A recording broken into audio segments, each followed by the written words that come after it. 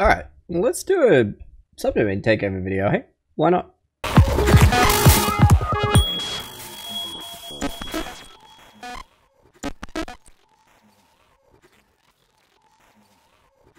Okay, I've really struggled with this video, to be honest, and so I'm sorry it's taken a while. I just didn't know who to aim it at. I feel that subdomain takeovers are just so commonly talked about in the bug bounty space, and I wanted to make sure I was adding value. So, up front, I have a lot of biases here and a lot of caveats here. First one, I work for BugCrowd, so I'm not going to be talking about any subdomain takeover types in this video that aren't in the public domain. That's research that hunters have of their own. I take that very seriously. So I'm not anything you hear covered here, it's all public. The other thing I'm going to talk about here, if you don't know what a subdomain takeover is, or you're beginning and you're starting out, I'm going to touch on it, but I'm probably not going to do it justice at your level, and I really recommend looking into some other authors and having a dig around. I'll try and put some of those resources in the description. And lastly, I'm pretty passionate about this subject with two core biases. One, I contributed quite a lot to the Can I Takeover XYZ project and helped moderate it with an overflow for a time pre my role at BugCrowd, because I felt at that point I had a conflict.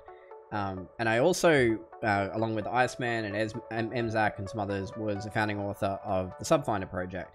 Back before Amass, Fast Domain, and everything else existed, there was really only Sublister, and it had long fallen out of date, and Subfinder was the first mover to change that space. And so, having been so active in that project at that time, subdomain takeovers were a natural consequence of getting better at subdomain discovery through passive sources. So, those biases aside, I'm going to cover this in a more unique fashion to the basic content, and I hope in a way that adds you some value to your hunting.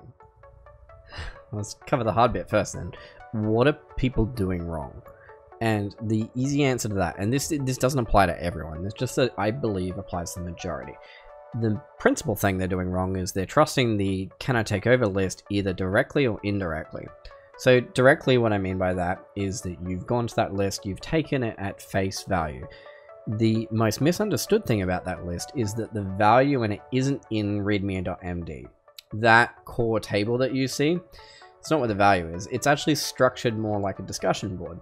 The issues on that repository are where the value is, and a lot of the front readme is actually not correct. There's a lot of out-of-date structure and content there. So if we know readme.md isn't correct, and we know it's structured like a bulletin board, surely that means the issues are good and correct too, right? Well, unfortunately not. The issues themselves aren't really used actively by the people in community that can contribute the most value. And that's not to say there aren't valuable contributors there, there absolutely is, and there's some really good, amazing people in there. The challenge is that a lot of subdomain takeover types that provide the most value don't tend to get surfaced in discussion in a public forum like that. They tend to go private.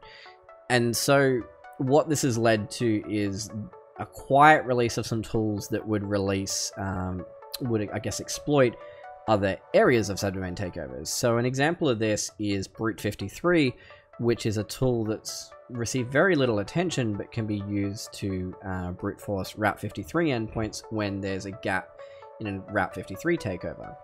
Now that takeover type has never made it to the Can I Takeover repo, and interestingly there's blog entries out there saying it's not possible to do that, despite a tool being there and a pretty easy path to testing it yourself. And now I'm not going to say whether that tool works or not, and even if I said it did, that could be incorrect later, and if I said it didn't, that could be incorrect later, because these services are changing when in time and this video is fixed. But what you should be doing is looking for those kinds of tools, setting up your own instance of Route 53 or Azure endpoints, and then seeing the outcome yourself, because the prevalence of blog entries and content surrounding this that's both out of date and inaccurate is much higher than you'll see in other vulnerability types. So what does that mean for the indirect usage? And indirect usage, I mean you're using tools at face value. Subjack is quite a great tool. However, the author has also just built it around public subdomain takeover types, which is completely fair and completely within reason. But what it means is you're missing out on all of those other subdomain takeover types that aren't in the general data source. You need to add them yourself. And how do you do that? So essentially, you can do this one of two ways, or potentially both. The first way I recommend, just start building services out. Get a domain, start adding DNS, adding services, and testing for subdomain takeovers yourself. It's very easy. The same way a subdomain takeover works. Create a DNS record, point it to a service, remove the service, and try to recreate it. Some of those are going to be premium services, and you might need to spend some money on that research. That's where the true gravy in these lie, if you're willing to do that and others aren't. Secondarily, another way to detect it, and one that I strongly recommend doing, is searching for unique strings that could match a subdomain takeover type. You'll see, if you look at the Cano takeover list, a lot of commonality in the error responses that a service will give when it's been removed, which can indicate a subdomain takeover is possible. You can also look over NX domain responses.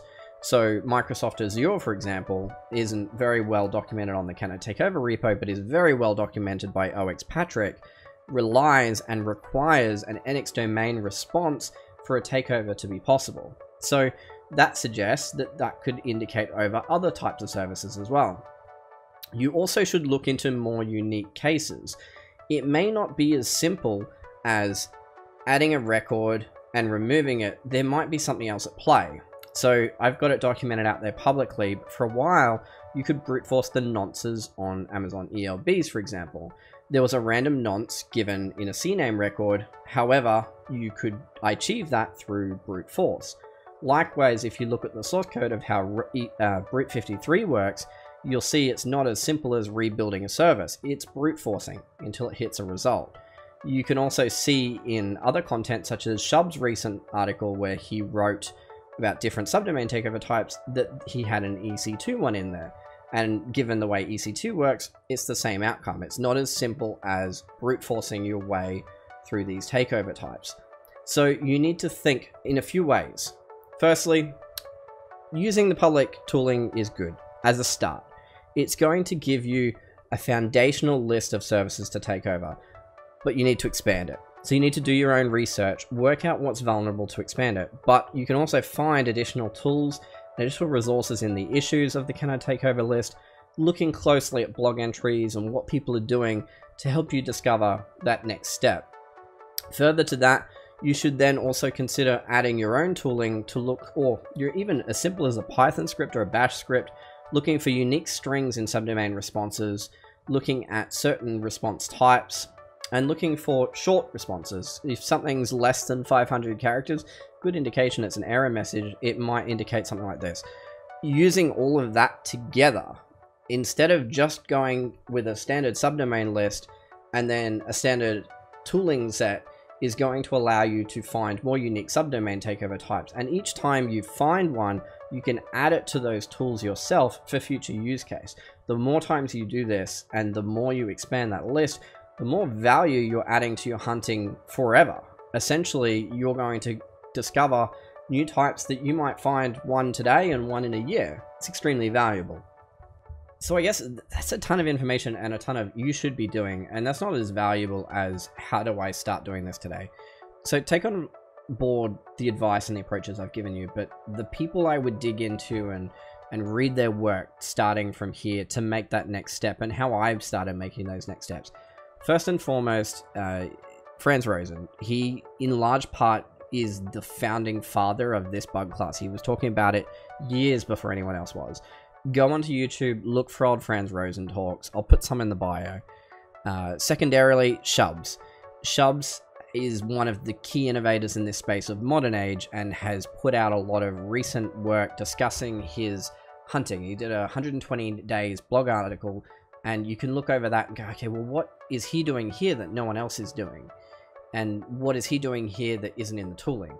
And just keeping up to date with his work, because he does push the bar and is one of the great innovators of today. Not saying Franz isn't, he definitely is. Both are very worth watching. And another person is OXPatrick. OXPatrick documents these from a subdomain enumeration standpoint and a takeover standpoint to a really broad depth of detail, and essentially his work was the reason I didn't feel I could add as much value doing a video on this is how you do this, and instead give general advice of how I move to the next step, because he's done such a fantastic job of it. So I'll link that as well. And between Franz Rosen, Shubs, and OX Patrick, you're really set up to understand the progression of this space outside of that first beginner surface layer of the can I take over list and the public tooling. And if you dig into that and you're willing to put the work in that others aren't doing, you're going to discover those more unique cases that potentially no one else is looking for, or potentially some people are looking for, and you're stepping up into that as well. So, I mean, that's it. That's essentially this video is, you know, dig into Shubs, OX Patrick, and also Franz Rosen, go over their stuff, get in detail with it, and also spend time on expanding the tooling yourself and looking at responses on subdomains more than just enumerating subdomains and then running subdomain takeover tools. That is giving you just what everyone else is doing. You want to push it to that next step so you can achieve better bug bounties and better subdomain takeovers.